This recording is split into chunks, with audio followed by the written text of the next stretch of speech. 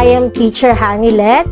Today, we are celebrating for math and science. We all know that math is everywhere. Imagine without mathematics, there will be a chaos. Today, I'm going to share to you 3 stories wherein you will realize the importance of mathematics in our daily life. But before that, let us sing and dance first. Are you guys ready? Let's start. Do you enjoy the dance? Very good. This time, let us watch and listen to the stories that I'm going to share with you. Are you ready? Let's begin. We should be finished building the 100 chart by now, Hank. How's it going? A little slow. I'm not sure where all the numbers go. I know where they go. Hi, my name's Jessie. I know all about the 100 chart. You can fix this? Sure.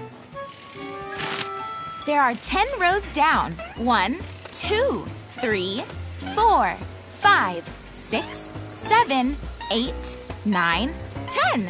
And 10 columns across. 1, 2, 3, 4, 5, 6, 7, 8, 9, 10. It starts with number 1 in the top left corner, and it ends with number 100 in the bottom right corner. Now all we have to do is put these numbers in the right places. Okay, Hank. Get inside that crane and start lifting. And if you could lay out all the squares in this pile, I'll help you figure out where the squares go. Sure, I can do that. Ready? Ready. Ready.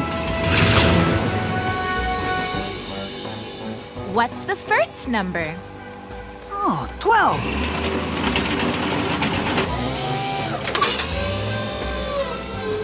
Okay, start at the number 1 square at the top left and count down 1 row to the tens row. Then you count 11, 12, and there you are. Ha, 34. For 34, you start at the number 1 square and count down 3 rows to the 30s. Then count over 31, 32, 33, 34. That's the spot! Hey, next is 47. Okay, now with 47, you start at the number 1 square and count down 4 rows to where you see all the 40s. Then you count over 7. 41, 42, 43, 44, 45, 46, 47. Last is 85. For this one, you start at the number 1 square and count down 8 rows to the 80s. Then you count 81, 82, 83, 84, 85. Great job, Jessie. Thanks for your help. Sure, I'm happy to help anytime. And that is the first story.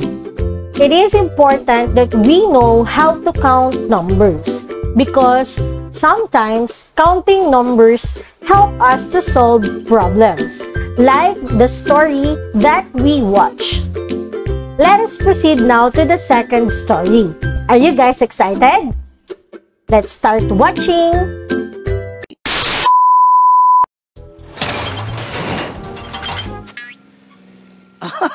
Oh, what are you wearing, Hank? My new swim trunks, Ralph. Makes me feel like I'm on the sandy beaches of Hawaii instead of working. Got you a pair too, in green. Thanks? Hi, guys. My dad says you're almost done. Almost. We had 8 steel beams before that last delivery, right, Hank? You know it, boss. And in that last delivery of beams, we got...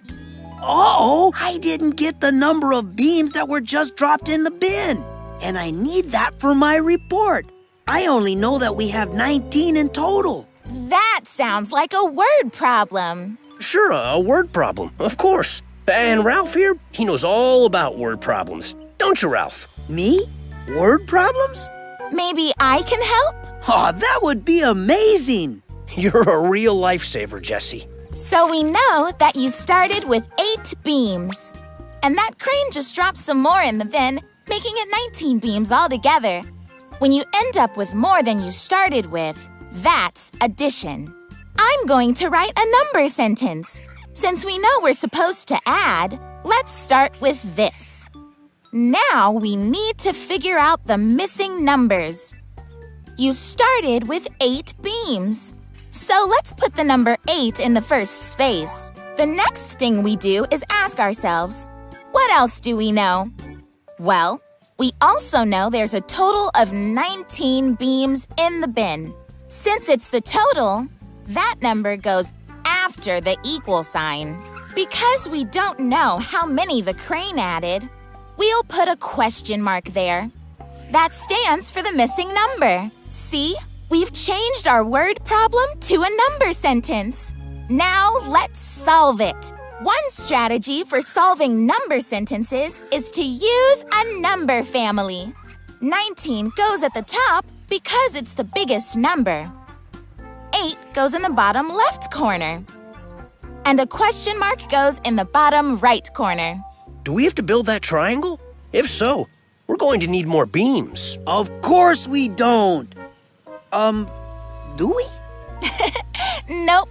The triangle just helps us see the number family.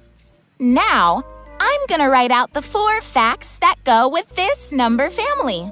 Okay. 8 plus question mark equals 19. Question mark plus 8 equals 19. 19 minus question mark equals 8. 19 minus 8 equals question mark. Hey, look at the last number sentence. What does it tell us? You have nice writing? Thank you. But look, 19 minus 8. We can solve that number sentence. 19 minus 8 equals 11. The missing number in our number family is 11. And that means the crane delivered 11 beams. You're sure about that? Let's check. You started with 8 beams this morning, and that crane just dropped some more in the bin for a total of 19 beams. To check your answer, you put the missing number in the first number sentence. Does 8 plus 11 equal 19? Yes, we have the right answer. All right. Thanks, Jesse. Let's get this job done, Hank. Ready, guys? Hey, Dad, remember to take off your hard hat. Nah, we're good. We don't want to get our hair wet.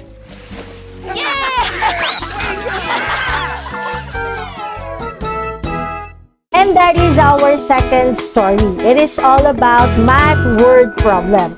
I know some of you find word problem kind of hard, but with some patience and strategy, you can answer word problem easily.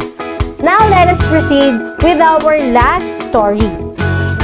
This time, it is all about subtraction. Are you guys ready? Let's begin.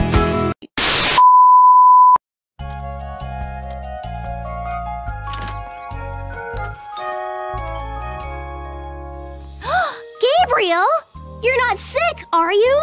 Are you here to see the nurse? She just stepped out, but I can help. What's the matter? Is it serious? No, just a little embarrassing. I'm gonna be a doctor. There's nothing you can't tell me. Well, I was practicing my debate speech, and I guess I got a little excited. What happened? I fell off the stage and skinned my knee. Boy, preparing to be President of the United States is dangerous. But don't worry, because I'll have you fixed up in no time. Sit. Okay, I'm gonna make sure the wound is clean now. Dry it up with a gauze pad, pop on a bandage, and voila! All done. Now your body will repair itself within a few days. Boy, you are good. Thanks, Gabriel. Now, I just had to make a note of what I used. I'm helping the nurse keep track of how many cleaning wipes, gauze pads, and bandages are in the drawers. Want to help? Sure. These are the cleaning wipes. The nurse started with 659 of them in the drawer and has used 238. If we subtract, we'll know how many are in the drawer now. Oh, I get it. Let's expand the numbers to help us subtract. We do that by breaking them up into hundreds, tens, and ones. 659 expands to 600 plus 50 plus 9. And 238 expands to 200 plus 30 plus 8. Now, let's subtract them. First, we subtract the ones. 9 ones minus 8 ones is... 1 1. Now the tens place. 5 tens minus 3 tens is 2 tens. That's 20. Rightio! And 6 hundreds minus 2 hundreds is 4 hundreds. Put it all together and we have... 400 plus 20 plus 1. Which is the same as... 421. Now, let's do the gauze pads. Okay, but I know a different strategy. It's called the grid method. Oh, I know that one too. Here, you can use this. The nurse started with 725 gauze pads, and she used 302. So, if we subtract 302 from 725, we'll know how many are in the drawer. In the top row, we need a 7 in the hundreds place, a 2 in the tens place, and a 5 in the ones place. Right! Now we need to subtract 302 from that. So in the row below, we need a 3 in the hundred place, a 0 in the tens place, and a 2 in the ones place. Now let's subtract. Start with the ones. 5 ones take away 2 ones leaves 3 ones. Now the tens. Take away 0 tens from 2 tens, and we still have 2 tens. And 7 hundreds take away 3 hundreds leaves 4 hundreds. So, our answer is 4 hundreds, 2 tens, and 3 ones. So there's 423 gauze pads left. Good work, Gabriel. And speaking of work, isn't it time you got back to it? Yep. Thanks, Dr. Deb. Maybe take an extra one, just in case. I'm just rehearsing my speech. What could possibly happen? Whoa! Yep, maybe that's a good idea. And that is our last story. I know some of you are not that good in subtracting numbers. But if you're going to use the methods given in this story, you can subtract easily. And this is the end of our video presentation for math and science. I hope the 3 stories makes you realize that mathematics give us hope that in every problem there is a solution. And remember, math stands for mistakes allow thinking to happen. Thank you so much, kids. Again, I am Teacher Hanilet. There's a saying that if you can believe it, the mind can achieve it. Goodbye!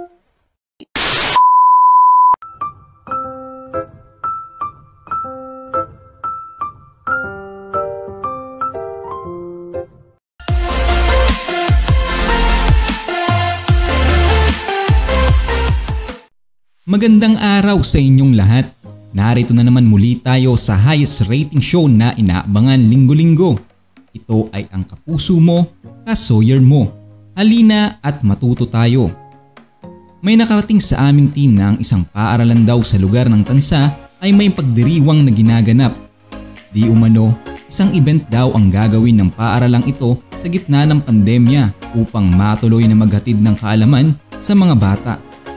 Ayon sa kanila, wala daw makakapigil sa kanila upang maghatid ng kaalaman sa mga Suyerians.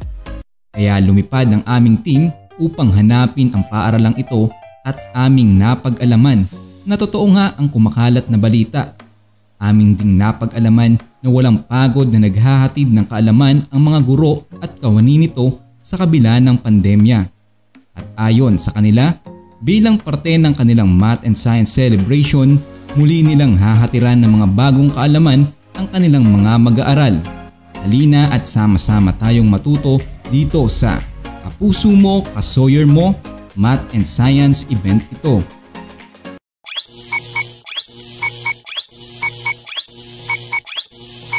Naranasan mo na bang matakot dala ng malakas at matalim na kulog? Nakita ka na ba o nakaranas ng ilang pangyayaring hatid ng kalikasan? Katulad ng mga sumusunod.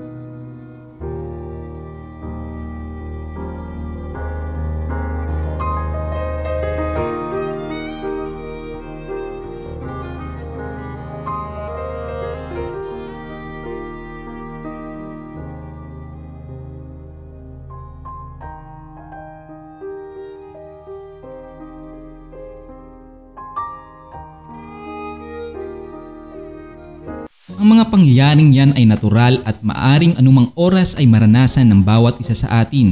Ngunit, ano-ano nga ba ang tinatawag nating natural disaster na maaring maranasan natin? Lumipad ang aming team sa iba't ibang lugar upang mangalap ng impormasyon. Handa ka na ba, Soyerians? Halina at ating panoorin dito sa Kapuso Mo, Kasoyer Mo, Math and Science event ito. Ang ating tatalakayin sa araw na ito ay tungkol sa iba't ibang uri ng kalamidad.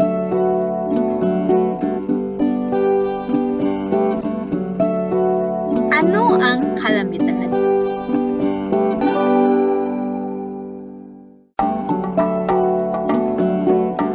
Ang kalamidad ay tumutukoy sa pangyayari o kaganapang nagdudulot ng malaking kapinsalaan sa mga taong tinatamaan nito. Bagyo. Malakas na hangin may kasamang malakas at tumatakbo tumatagal na pag-ulan at malalakas na kidlat. Lindol. Ang lindol ay pagyanig dulot ng biglaang paggalaw ng mga bato sa ilalim ng lupa. Baha.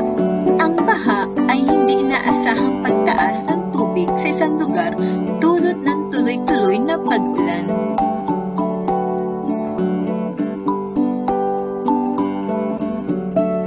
Sunog. Ang sunog ay isang pangyayari dulot ng mabilis at hindi mapigil ang pagkalat ng apoy.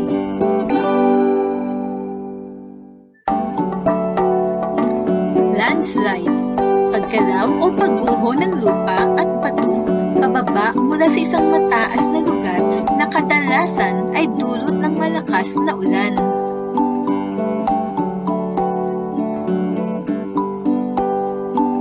Daluyong. Ang daluyong ay hindi pangkaraniwang pagtaas ng tubig sa dalampasigan habang papalapit ang